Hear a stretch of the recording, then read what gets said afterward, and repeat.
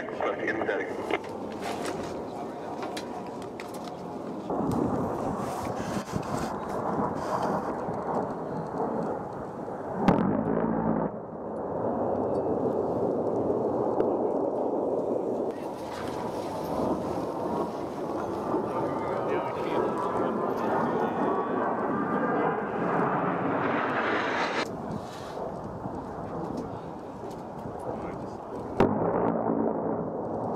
Accident 0102. Good effects on target. Pucker it up a little bit. That is awesome.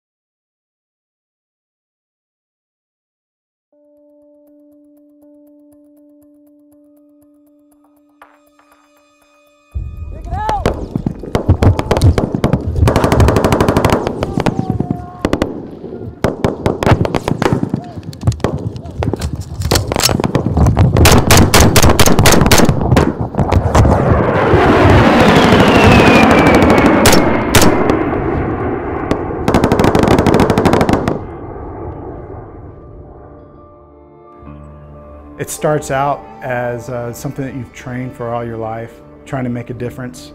The cool thing is, as an A-10 pilot, on times when the stars align and you're up on that mission where you get to make a difference, you get to see the reward.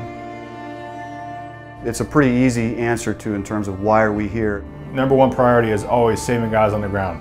The people that we so closely work with, the guy on the ground. That's my whole soul and being, is that guy on the ground. You know, he could be an 18-year-old guy, 18-year-old kid with a rifle. That's all he's got, and I'm here to protect him. Sanitized dog tags, ID card in the left breast pocket, E&E kit, watch tape, smart pack, in-flight guides, maps, DTCs, RMMs.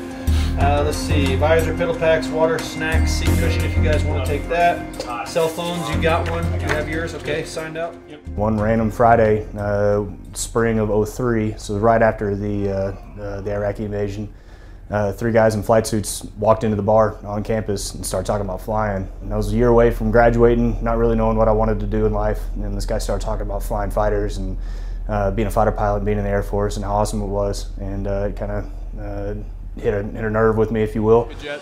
Attack! All right, attack, men. Kilo Chuck. How I got interested in the A-10, I can still remember it to this day. I was at a hobby store, because I, like a lot of kids interested in aviation, I built a lot of airplane models. And this was 1979. I was in high school and went to the hobby store, and they had a Revell model of the for then brand new A-10. It had only been operational for a couple of years at that point. And I just saw it, and I can still remember to this day looking at the wall of models and just trying to pick what I was going to build next. And I saw the box and the picture, and I was like, what in the world is that? During about the last month of pilot training is where you put in for what airplanes you want to fly. And I was torn on the F-15E or the A-10, on which one I wanted to put number 1 on my list, you know. So luckily, one of the respected IPs in our flight had flown both the A-10 and the F-15E. And all he said to me was, Mitchell, what patch do I wear on my shoulder on Fridays? And the patch he always had on was the A-10. So I ended up putting the A-10 as number 1, and I loved the mission, the thought of the mission at the time. And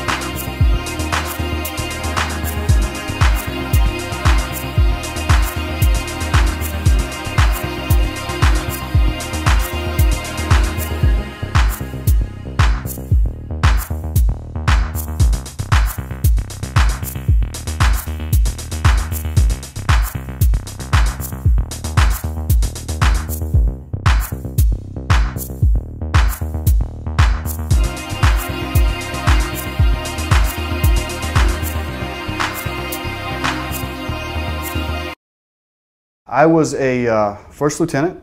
I was 26 years old when Desert Storm kicked off. The 26-year-old fighter pilot caught the nation's attention a few months ago when he and a partner shot down a record number of Iraqi tanks. You just never forget when you look down and realize that somebody's trying to shoot you down, and you've got to kill him first. My first full 2 years in the Air Force, it was pretty much a completely Cold War type of mentality. Our training was all very low altitude. It doesn't seem that long ago to me, but I know talking to a lot of the guys now, you know, it's been quite a while ago, and when you look at the airplane from then to now, it's pretty amazing the different upgrades and that we've gone through since then. The A-10 is the only airframe ever that was built entirely for this mission. Yo, come on, man. They're about to do a gun run. You need to get down. Let's go, buddy. Come on, man.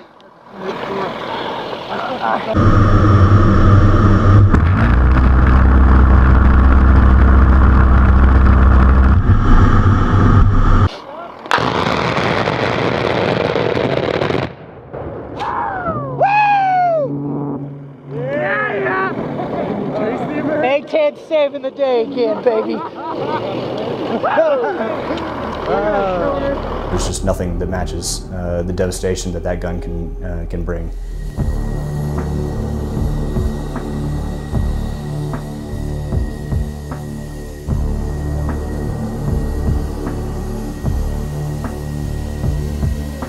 Hawk 640 clear hot. 30 mil inbound.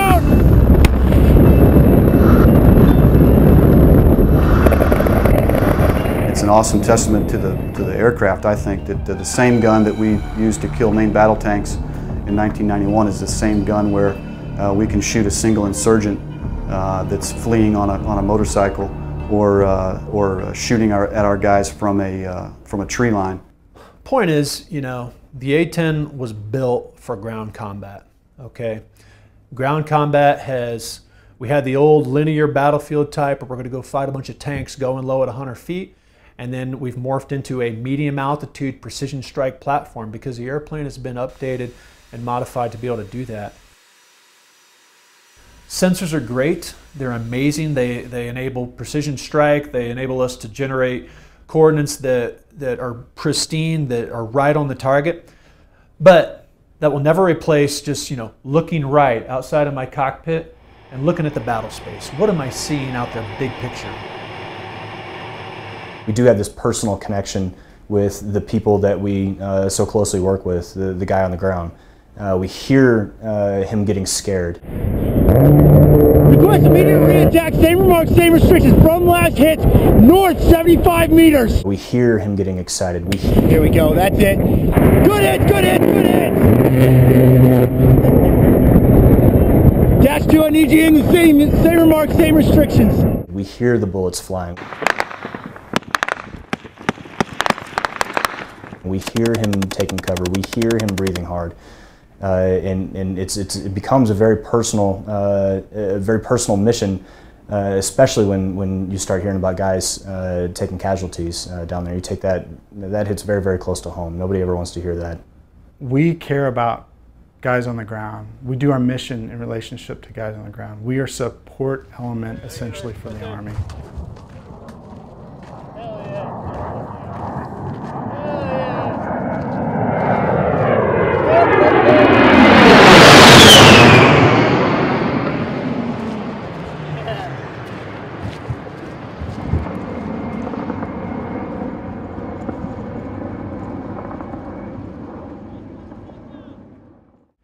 We care about the guy on the ground.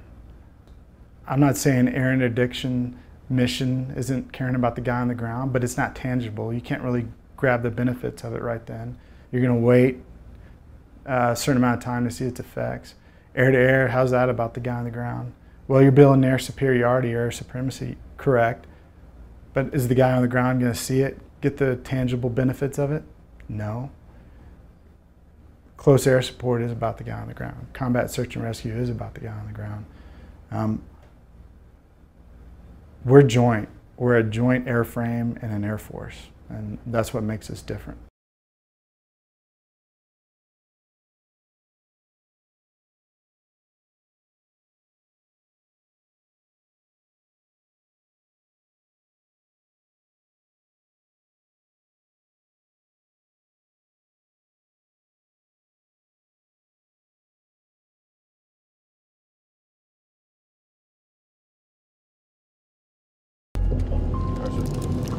Okay, today we're going down to Sande Sufla. We've been there recently, so we've got a good lay of the land.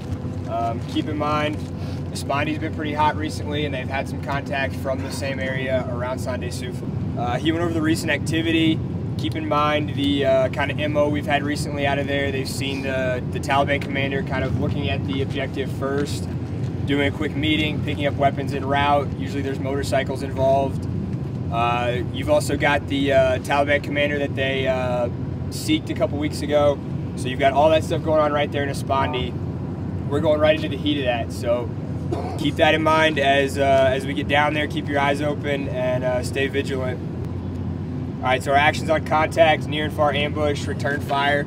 Look to me, we'll either maneuver or we'll push through.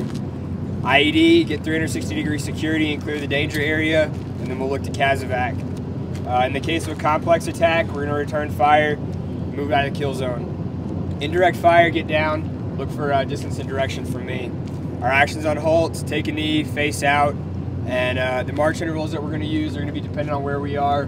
In the open area, spread out as much as you can. The bigger we can look and the more intimidating we can look, the less likely we're going to take contact as we move down there. That's all I've got. What are your questions? All right, we're kidding up at 0615. 0615, kids on. Shit, didn't say anything about air. Yesterday, as most days, we went out on a dismounted patrol south of our fob to a village of Espondi. Basically, we got some intel that some bad guys were storing weapons in a building, and we had contacted them before. We'd run into them before. So we went down there to kind of check back up. And as we got down into the village, we ran into some sketchy guys. Everything felt weird from the time we got down there. There was high tension. You could tell by the ANA's body language. He was antsy, pacing back and forth. Second that happened, we spread out, let the PL do his link up. It was just high tension. I felt from the get-go.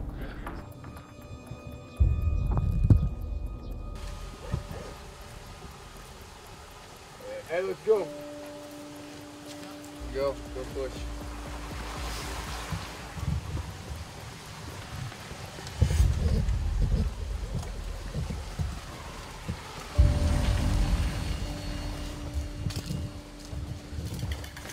نفر که بندی زد اون نفر اگر سرشتی پیدا شد گفتیم با من میگه کیافتی یعنی کیافتی خدمتی چی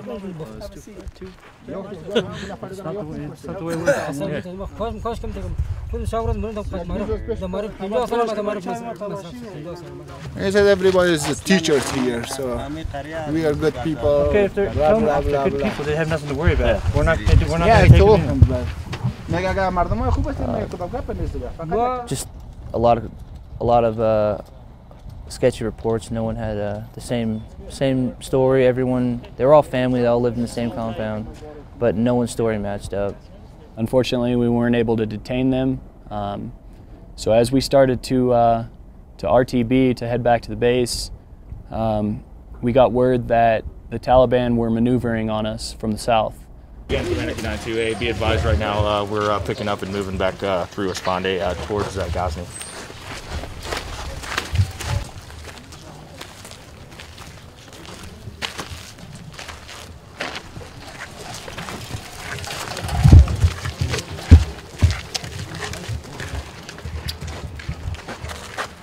Mutant energy, go.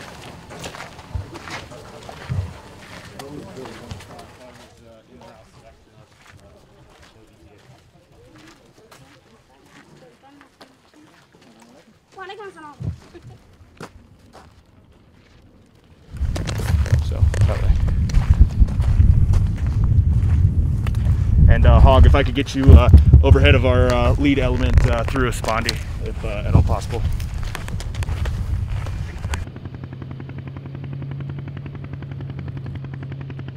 As we were headed back to the base, we had to cross about 2 kilometers of open desert. We were definitely in a huge open danger area. We got about 500 meters outside of the village, and started taking some pretty accurate fire.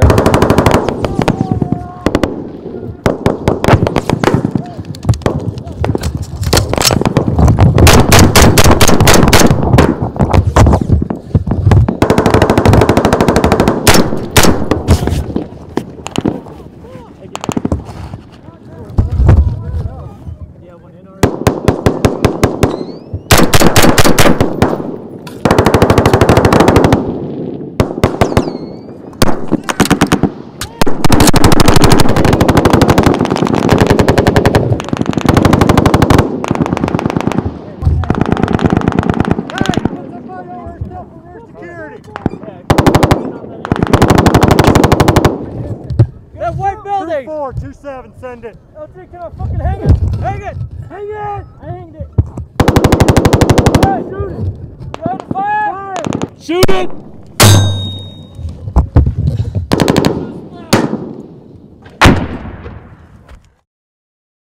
There was no cover. I mean, there were people trying to find tire tracks to hide, to get a little bit of a defilade behind. You know, in that position, the best you can do is spread out, gain fire superiority, you know, and then wait for some air support. Our comms were a bit of an issue at the time, and so they had a little bit of a struggle, but they did have A-10s luckily being pushed down to us. I have your position south of the tree line. We quickly responded, and working with the JFO on the ground and one of my JTACs were able to get Hog on station quite quickly. We were taking some harassing fire at that point. Right here. I mean, I know you're busy, but I need full security, brother. Who's shooting? Somebody's fucking shooting at us still. But luckily we had the A-10s on station to come in and do a nice show of force, which is always a clincher for the enemy because they know what that entails.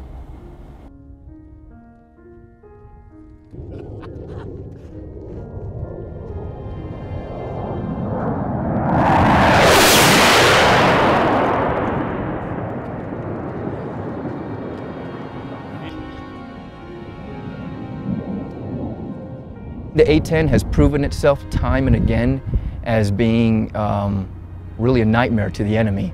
Just its mere presence alone is enough to keep the enemy at bay. And in that situation right there, again, just bringing those guys in quick and fast was enough to push the enemy away from our forces. The ground troops that I work with, when they think close air support, they think A-10s. And I think the reason for that is they almost share the same mentality. If you were to say that there's a grunt in the sky, it'd be a hog pilot.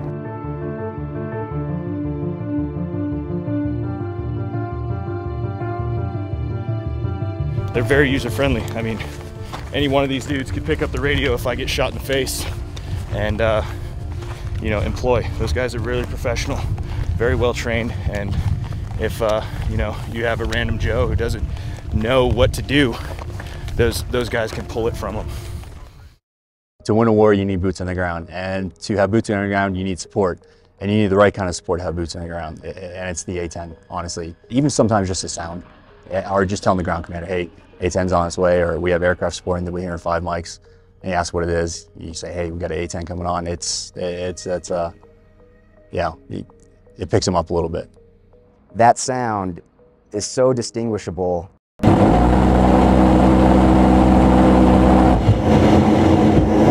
literally shakes the ground. It is amazing. You hear it first when it fires, and then you hear it echo from the gun in the sky. That sound right there just drives 11 Bravos nuts. It's amazing.